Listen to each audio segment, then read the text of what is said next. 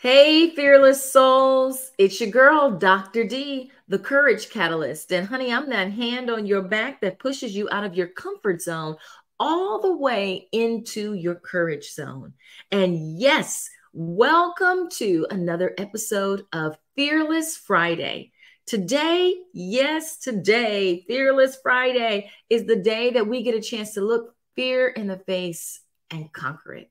And so today is no different.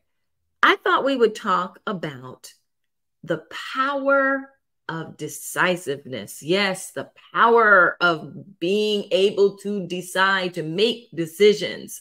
Now, I'm calling myself to the carpet. I'm calling all of you to the carpet with me because I know that I have in my life's journey have struggled sometimes with making decisions and standing on those decisions.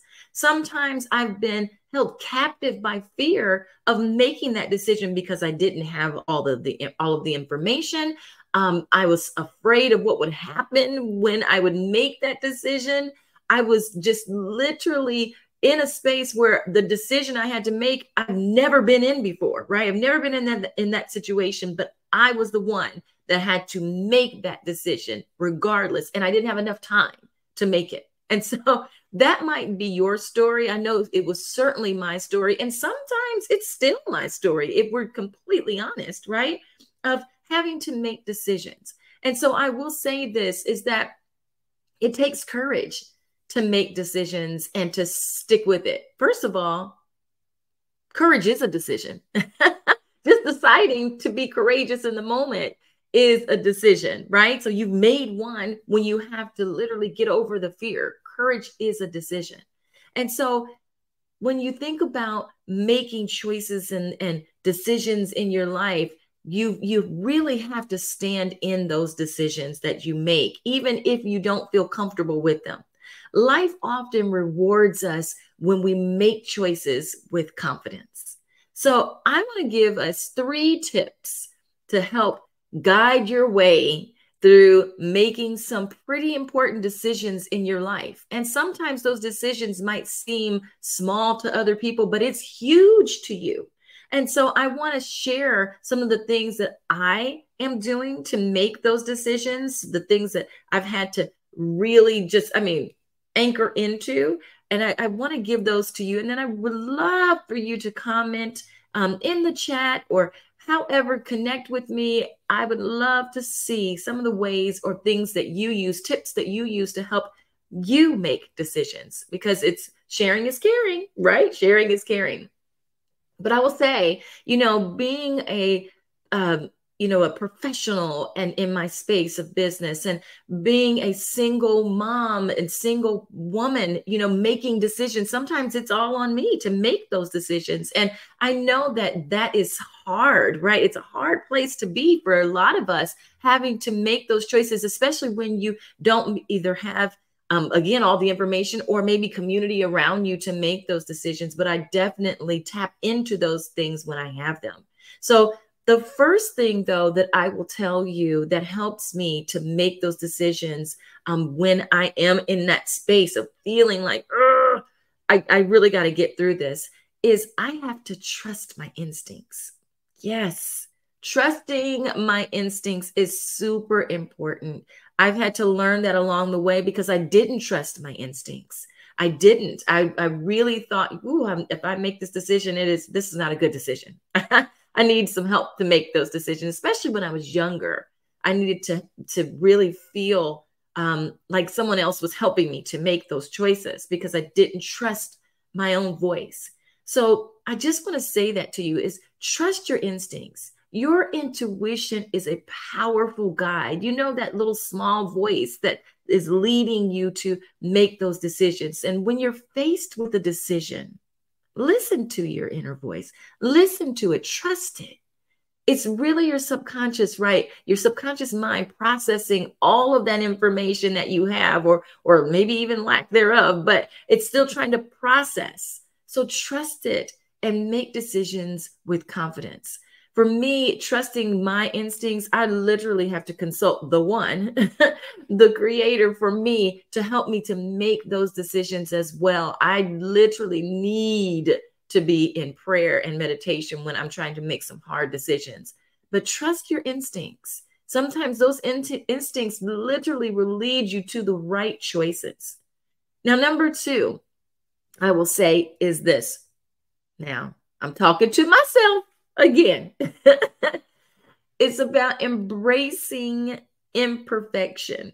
And this is where I have struggled and still sometimes struggle with really embracing imperfection because I don't want to make a mistake. I don't want my decision to lead to a mistake. That's a lot of us. So understand that not every decision will be perfect. It's just not. Not every decision is going to be perfect. There's beauty in imperfection. And sometimes the most valuable lessons, I could say that's true for me, come from what I perceived as a mistake. Let me say that again. The most valuable lessons that come from what we perceive or what you perceived as a mistake. Some of those are the most valuable things that you could have ever learned. So I want you to think about that. It doesn't have to be perfect when you make a decision.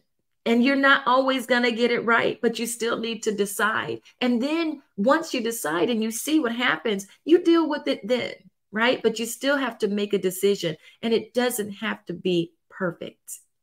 The last thing I will say is to set clear intentions. Yes, set clear intentions.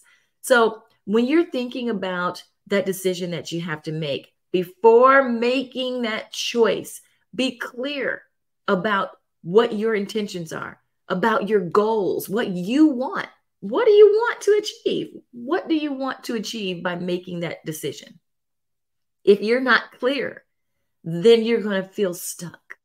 It's not going to feel good at all. I mean, it's already uncomfortable to make the decision, but why are you making it? What do you want to achieve by making that choice?